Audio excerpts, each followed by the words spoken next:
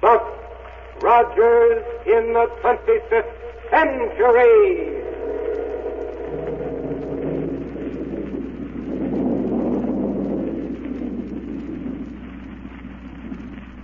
Buck Rogers is on the air, brought to you by the makers of Popsicle, Fudgicle, and Creamsicle, those delicious frozen confections on a stick. And now a message from the famous winner of the Typical American Boy contest, Popsicle Pete. Hello, everyone. Say, I wish you were here at the studio. What a room full of gifts you'd see. All for you. Roller skates, table tennis, cameras, fishing tackle, jewelry, dolls. Gosh, hundreds of things. You know how to get them? Just eat Popsicle, Creamsicle, and Fudgicle. And save the bags. Well, could anything be easier? Enjoy a great, big, delicious Popsicle, Fudgicle, or Creamsicle every day and get wonderful gifts for the bags. A mother knows these frozen confections on a handy stick are pure and good for you. Made fresh every day. And boy, do they taste good. Refreshing. Nourishing. So big and only 5 cents. Don't forget, save bags every day for swell gifts. Get that wonderful free Popsicle gift list in your ice cream store. Tells you how many bags you need for the gifts you want. And it's got a free coupon worth 10 bags. And now for another thrilling episode of Buck Rogers. Back in 1919, you know, Buck was in the lower workings of an abandoned mine near the city of Pittsburgh when suddenly the walls caved in and a peculiar gas caused him to be held in a state of suspended animation for 500 years. Finding himself in the strange and exciting world of the 25th century, Buck quickly adapted himself to the use of rocket-powered spacecraft and other marvelous scientific developments that would seem almost impossible in our present day. With Wilma Deering and Dr. Huer, Buck has visited Mars, Venus, and Jupiter, Saturn, and even far-off Pluto. His life has been just one amazing adventure after another. Now, in our last episode, you remember, Buck, Wilma, and Dr. Huer were discussing a new instrument for use on a rocket plane when suddenly... But let's join them. They're in Dr. Huer's laboratory. Okay? Then here we go, 500 years into the future.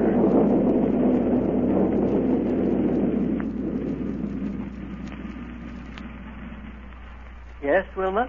If this new instrument does what I feel sure it will, there'll be practically no limit to the speed a rocket ship can attain immediately upon taking off. Good night. Imagine getting into the control cabin, opening the power lever, and going a couple of 1,000 miles an hour just like that. Well, when can we test it out, Dr. Huer?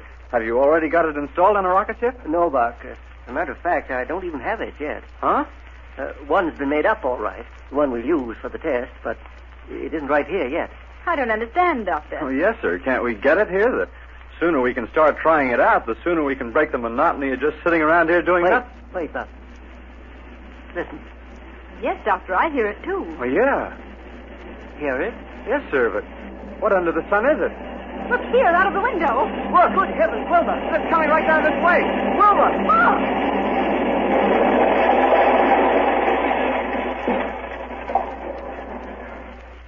Good night. Hey, come on, folks.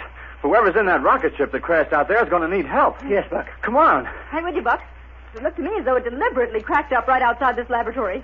Wilma's right, Buck. It certainly didn't look like a ship out of control. Well, you can hardly call it an ordinary landing, and we'd better give whoever's in it... Hey, look, it's a Martian ship. Right. See, the metal door on the side of it is open. Wait, it's all right. Wait? All right, Doctor. Well, the people in that ship must be... Wait, Buck. And listen. See, now, it's just exactly like I told you it would be. Here we are, safe and sound, and right on time. Black Barney. Oh, well, I'll be doggone. Well, I sure don't think we needed to land that fast, Mr. Barney. And Willie's with him. You see? He made me skin my knee against the control board. Well, what difference does that make? We had to get down here in a hurry, didn't we? My knee hurts, too. And the only way was to land in a hurry, so we... Huh? See? Say, you did kind of get scratched up there now, didn't you? Yes, sir.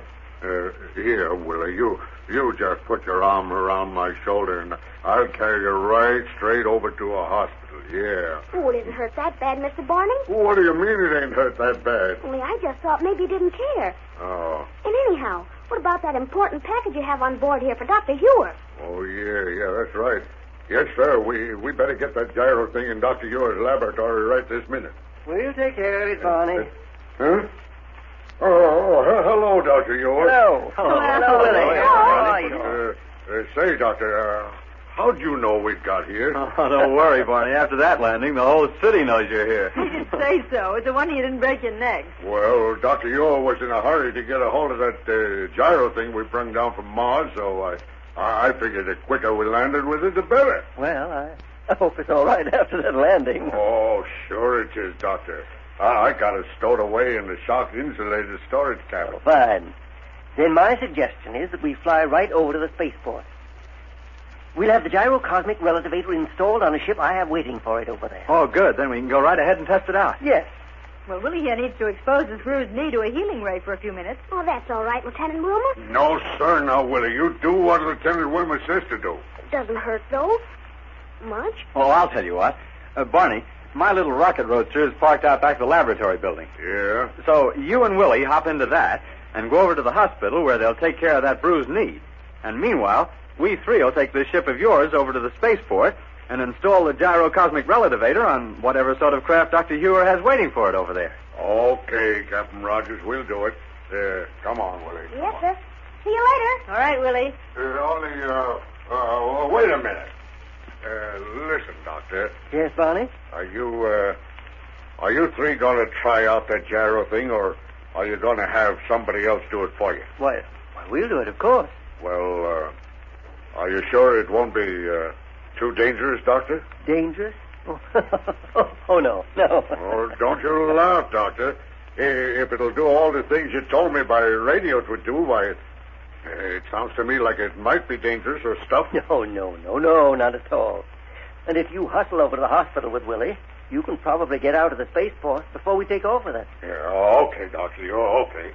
Come on, Willie. And come on, Wilma, Doctor. Let's get aboard here and over to the spaceport. Yes, Buck. Now is the time to test this gyrocosmic relativator is here. I'm almost as excited about it as you appear to be. All set, Buck. Close the metal door. Right. Want to take the controls, Doctor? All right, Buck. Here we go.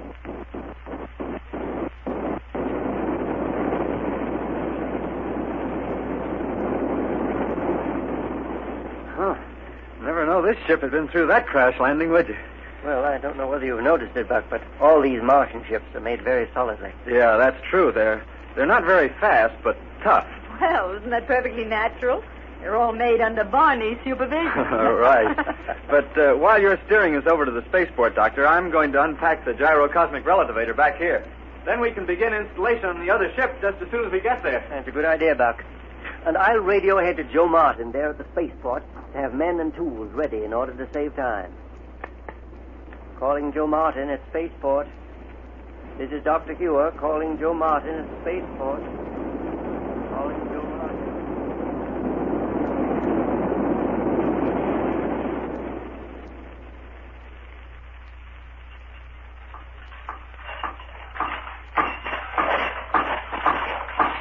That's it, Joe. Have your men fade the bank of photoelectric cells into that aperture in the main bank of rocket tubes. Yes, sir, Dr. Huer. All right, Al. Swing it right over here. That's it. And as soon as you're through with the installation, have all this machinery cleared away. Yes, sir. Should be all set for the tryout in a couple of minutes now, shouldn't it, Doctor? Yes, Buck. Just as soon as they finish bolting down that side plate. Oh, good. I'm anxious to get started with this experimental flight. Wonder if Barney and Willie will get here before we take off. Barney apparently was quite interested in the gyrocosmic relativator. Now, how about this power line, Doctor? Oh, plug it into outlet number 1 there, Buck. All right, sir. There it is, Doctor. It's all right.